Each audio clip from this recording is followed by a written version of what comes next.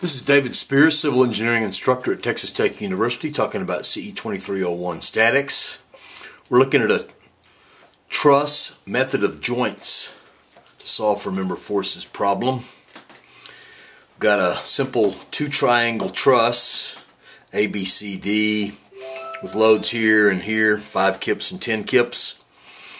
The geometry is noted 3 foot and 3 foot horizontal, 3 foot and 4 foot in the vertical.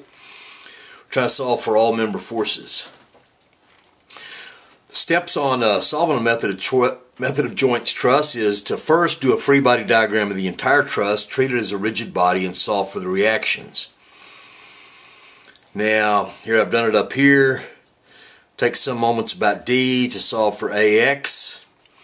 I'm not going to repeat all the math to you, but there's the numbers: 5 kips times 3 feet, 10 kips times 3 feet. AX, that should be, times 7 feet, gives me that reaction. AX is negative 6.429. That means it's opposite of what I assumed, which is positive to the right, so it means it's to the left. Similarly, sum of forces in the X direction gives me negative 3.571 for DX, which is the opposite of what I assumed. So I've corrected everything in green. And everything turns out to be the opposite of what I assumed. Sum of forces in the Y is real simple. dy is negative 5 kips, therefore 5 kips down. Step 2 was to find a joint with two unknowns. Draw a free body diagram of it. Assume member geometry, assume tension for every member. Member geometry, remember, because it's two force members in a truss, gives me the components of the forces. Then do the equilibrium equations, and all I've got is sum of forces. So I first go to joint A. It has two unknowns, the forces in AB and AC. Here I've drawn my free body diagram. Show my member forces in blue and their geometry, they're both 3, 4, 5 angles. Then I show their components in red. Makes it easier for me to see.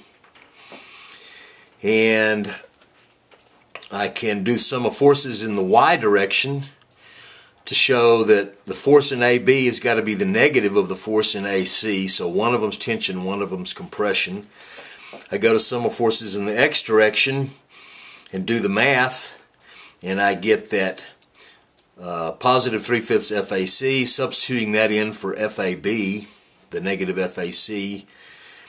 Work out the math, works out to be this, so that FAC is 5.357, a positive number, which means it's tension.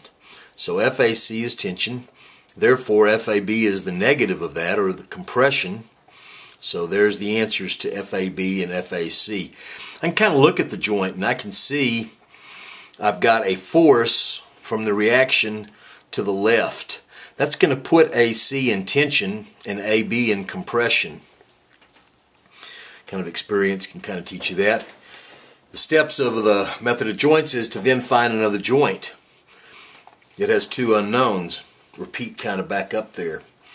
So I would go over down to joint C, and here's the free body of joint C with the known applied force of 10 kips. The force I know now, FAC, of 5.357. It is tension in AC. So I've put it on there and put its components. It's 3, 4, 5 components. Then the unknown FBC and the unknown FCD. I first do a sum of forces in the Y direction calculation. I've got this positive and negative because of the assumption of FCD, and its component is just divided by the square root of 2. So FCD works out to be 6.06, tension, positive. Then I do sum of forces in the X direction, put in the numbers, the unknown FBC. Here's the knowns, one that I took from the other problem, other free body, and then this one I just solved for, 6.061 divided by square root of 2. So FBC works out to be 2.5 positive, which means it's also tension. So last I need to solve for this one last member, so I can go down to joint B. I only have one unknown at this point. because I have the applied 5 kips up, and I have from FAB it was in compression, so I show it pointing, that force pointing at the joint, 5.357, break it up into its components.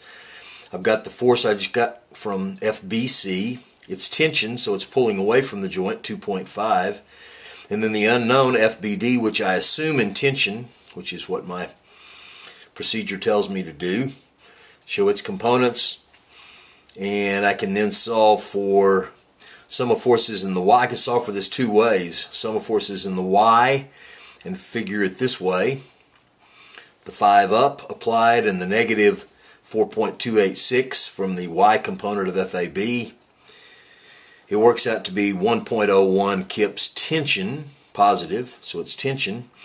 Then the beauty of these truss problems is often you can check your answers. Already here at this joint, I can check with the sum of forces in the X calculation. If I know from the forces in the Y calculation that I got 1.01, just easy to draw out all the components. In the X, I've got negative 3.214 from FAB, 2.5 from FBC, positive, and positive because I determined that it was tension, so it's in that direction. That checks out, those numbers add up to 0. I even have another way of checking it. I can go down to joint D, which I could have started at because it only had 2 unknowns also, because I'd solved for the reaction forces, which I've shown in black here. And I can check it at the sum of forces in the X direction. I know all these member forces now.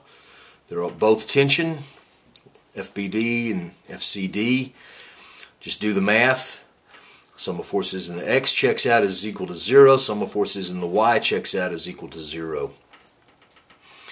Finally, I show all my results on a overall picture of the truss, and I can kind of see patterns here. I see really what's happening here is the 10 kips applied here horizontally is causing tension to be in these members AC and CD. So I see that force pulling the truss to the right, these forces resisting it with tension. I've also got, let's see, did I write that FBC? That is not compression, that is tension. That should be a T right there. Let me correct that. So I've really got a tension force here. So this 10 kips is putting everything on this right side in tension. It's transferring it over here to the left side and down up to the support at A, down to the support at D. The 5 kips applied up here has no place to go but down here to the support at D, negative 5. And so that's a good thing about those show you results. You can kind of look at the big picture and see if it all makes sense.